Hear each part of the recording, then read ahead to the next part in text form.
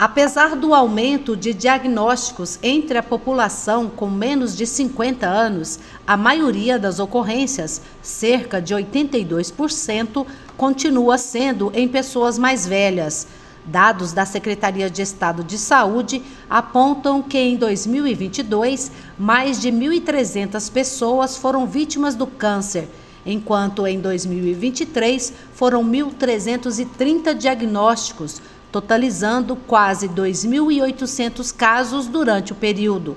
Hoje, o Hospital do Câncer, que é o setor de oncologia do HC-UFO, que recebe hoje o apoio do Grupo Luta pela Vida, a gente consegue dar esse tratamento oncológico, desde cirurgia, rádio, quimioterapia, para o paciente que ele já tem a indicação de fazer esse tratamento. A gente faz muito trabalho de conscientização, não só com a população, com o indivíduo que tem que ter ciência desses hábitos, mas por outras esferas do sistema de saúde, porque às vezes é difícil a gente chegar naquele paciente que mora no interior. Esse paciente, muitas das vezes, ele vai estar melhor assistido pela sua unidade básica de saúde.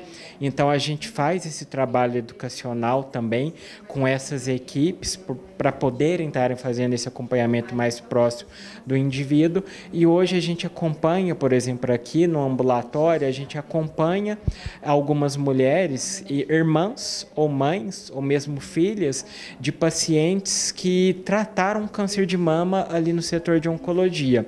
Então, hoje a gente consegue ofertar esse acompanhamento mais próximo para pacientes de Uberlândia e da região de forma preventiva. Mais de 630 pessoas foram diagnosticadas com câncer em Uberlândia nos últimos 2 anos. Os principais tipos foram os de intestino e ginecológicos. Para prevenir a doença, o oncologista recomenda a adoção de hábitos saudáveis como alimentação balanceada, prática regular de atividade física, proteção solar e evitar o consumo de álcool e tabaco. Além disso, é fundamental realizar os exames de rotina, como mamografia, Papa Nicolau e colonoscopia, conforme a idade e histórico familiar. Além de ter esses hábitos de vida saudáveis, fazer atividade física de forma regular, pelo menos 150 minutos por semana, diminuir o consumo de carne vermelha, dando preferência para carne branca,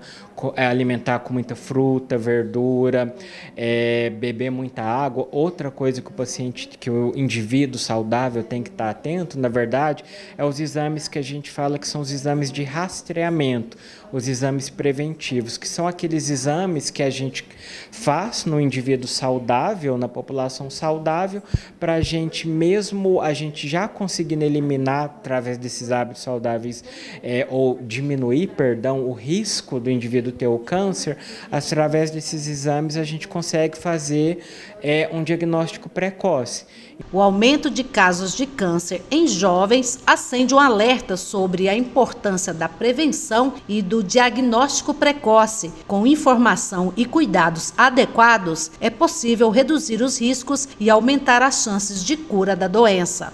A gente sabe que por conta do nosso estilo de vida, cada vez mais a gente tem ficado preso ao trabalho. Em relação aos hábitos de vida saudáveis, a gente tem deixado isso para trás.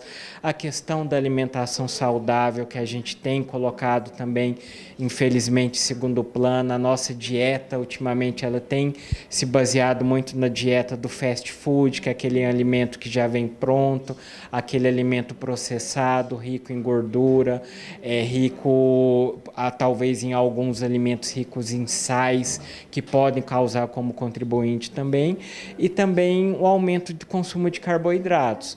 Fora isso, a gente sabe também que o cigarro continua sendo um problema.